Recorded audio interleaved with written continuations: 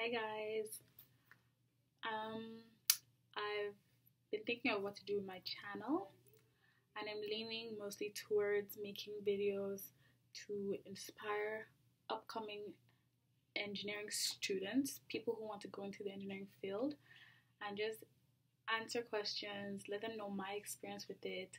I'm currently at Ryerson University and I'm completing my chemical engineering degree program in I'm gonna finish the course in April, the whole program in April. I'm gonna graduate in June.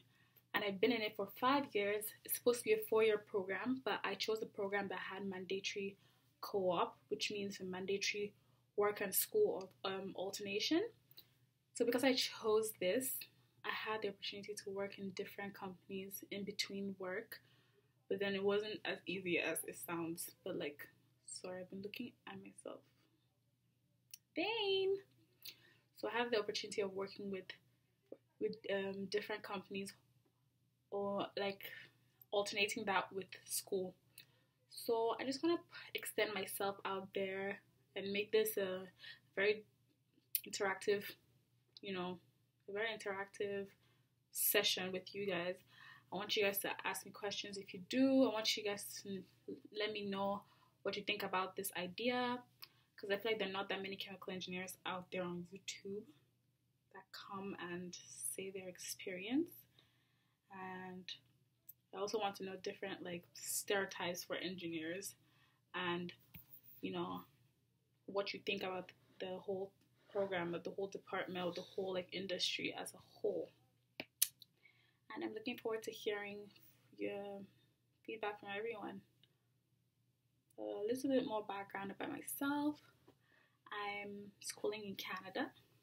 I'm originally from Nigeria, but I came to Canada because I wanted to get a higher standard.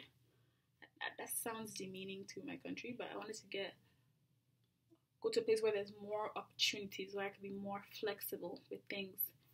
But the funny thing is that for my first work term, I went back home to go study, to go work for 8 months. My first work term, I went back home to Lagos, and I had a wonderful time there. I got to work at ExxonMobil Lagos, and that was an oil and gas industry, an oil and gas experience, which is very valuable to me. I hold that close to my heart because the skills I learned there, they are irreplaceable. And then for my next work term, I did that here in Canada. I worked at the Woodbridge Group. It's a polyurethane lab I worked in, but it's an automobile manufacturing company. So they manufactured parts for different automobile companies based on different specifications they wanted.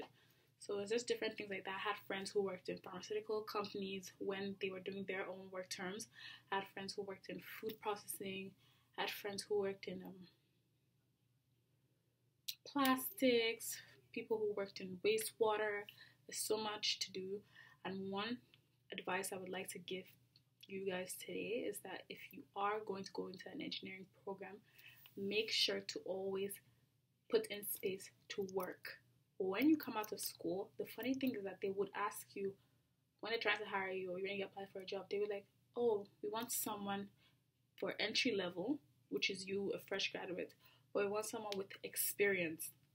And then you'd be like, but how can I have experience when I just graduated?